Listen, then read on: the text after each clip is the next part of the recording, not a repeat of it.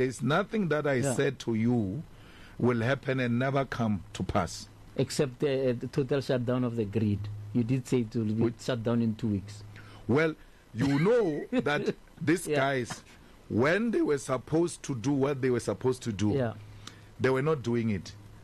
When I said there will be a total shutdown of the grid, I was waking them up, and they knew that this is real.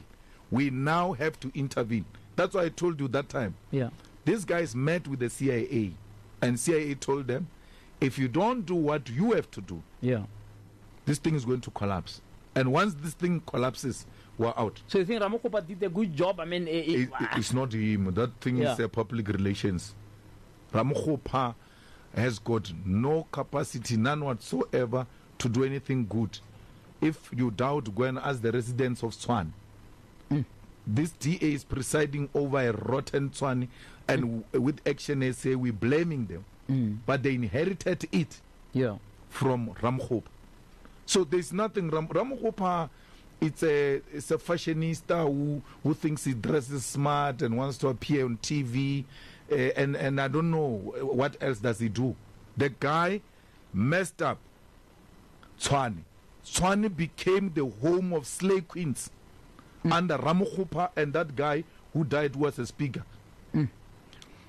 If you go to the office of the speaker today in Tshwane and find the slave queens that are there, hired by these two, those people exist for fame, for likes, for niceties. They don't exist to change the lives of our people. That's why Is it fair though to judge his job as electricity minister against his failure at Tshwane? I mean, I'm just talking about now. I'm judging his job now. He's earning a salary, but the lights are still off.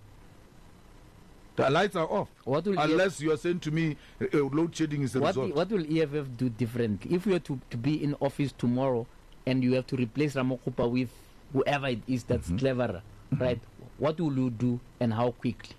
Well, what we are going to do is to ensure that there is a mixed energy source.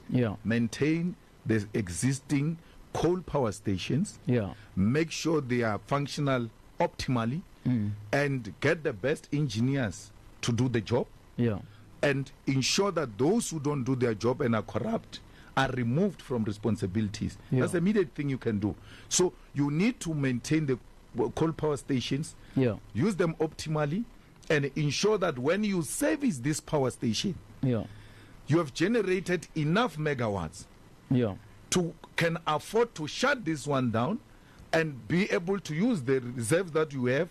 By the time this maintenance finishes, if the megawatts are low, you open this. Why do you think they can't do that now? I mean, it's corruption. They've appointed a good CEO, I think. I mean, no, that's a very good guy. I know him. I grew up with that guy. We're together in the ANC. One of the most ethical people that I think will do the job. But he's surrounded by hyenas. Sure. And very soon they will destroy him. Because that's what they do. A good, disciplined person doesn't get rewarded in the ANC government. Do you think that they appointed him deliberately just before an election? No. They had no option this time because there was an internal revolt even amongst them. You brought a white male incompetent, and therefore we are not going to overlook the African who's competent, who's got the necessary expertise to be here. So their Pravin didn't have his way. And they were prepared to revolt against that. So it was not because of their choice. Everybody was now saying enough is enough now. So we need to use gas. We need to source gas. There are a lot of things that we should take over. So we need to switch over. For instance, why should they be cooking with the electricity stove when there is efficient gas stoves? Why should they be heating of water through electric geysers? There are so many things we can switch into gas and save a lot of electricity. As a policy issue and something that the public themselves can stay taking up.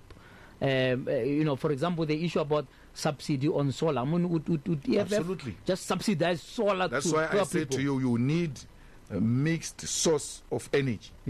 You cannot rely on one. You have to find solar, you have to find wind, you have to use coal as your base. Yeah. You can't shut down coal. You can't say to me, shut down this coal power station. That gives me 1,000 megawatts. And then there is no alternative clean, green energy. That gives me 1,000 megawatts. I will never shut it down. And that money that Cyril went to take and said, we'll shut down our coal power stations, he will see how he pays them. Because we will not shut down our electricity for a non-existing alternative. We need a full conversation about electricity on a different dialogue.